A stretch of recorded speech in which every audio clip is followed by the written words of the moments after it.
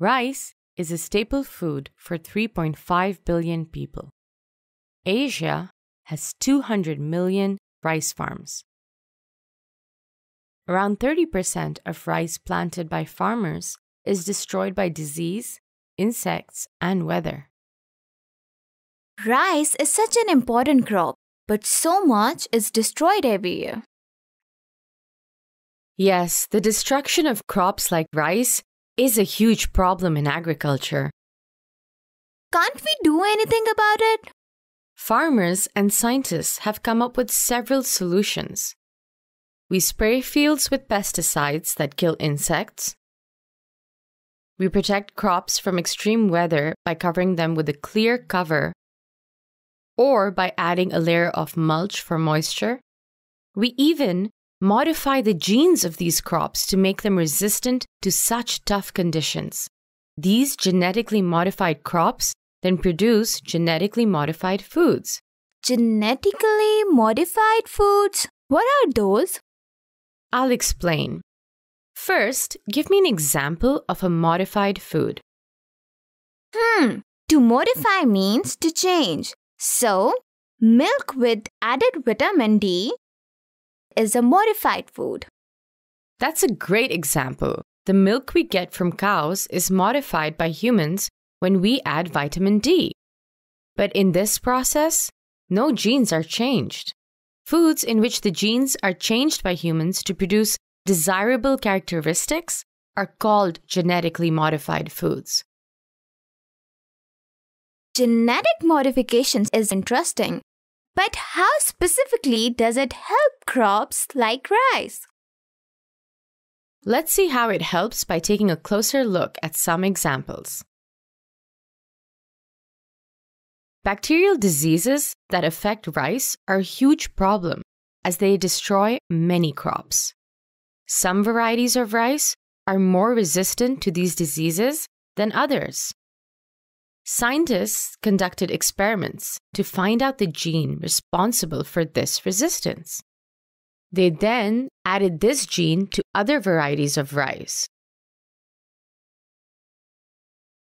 The seeds of these genetically modified varieties were found to be resistant to these bacterial diseases as well. Therefore, genetic modification improved the harvest of these varieties. Crops can also be genetically modified to become resistant to insects, fungi, or viruses. Let's look at another example. In the past, a large percentage of corn crops were destroyed by insects, like caterpillars. Scientists discovered that a bacterium known as Bacillus thuringiensis, or Bt, produces a poison that kills these insects. They discovered the gene that produces this poison and inserted it into corn seeds. As a result, this variety of corn, known as Bt corn, was poisonous to pests, and the crop harvest increased greatly. It's great that the crop survived, but I don't like the idea of inserting a bacterium gene into a crop. Isn't the poison these crops produce dangerous for humans? No, it's not. Here's a fun fact. Lots of food that is fine for humans is harmful for other species. For example, humans love chocolate and grapes, but these foods can actually kill dogs.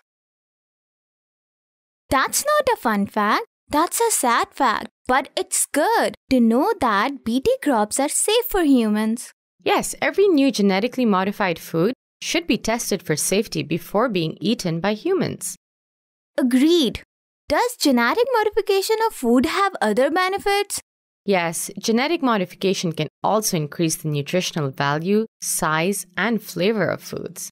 For example, golden rice is genetically modified to have extra vitamin A.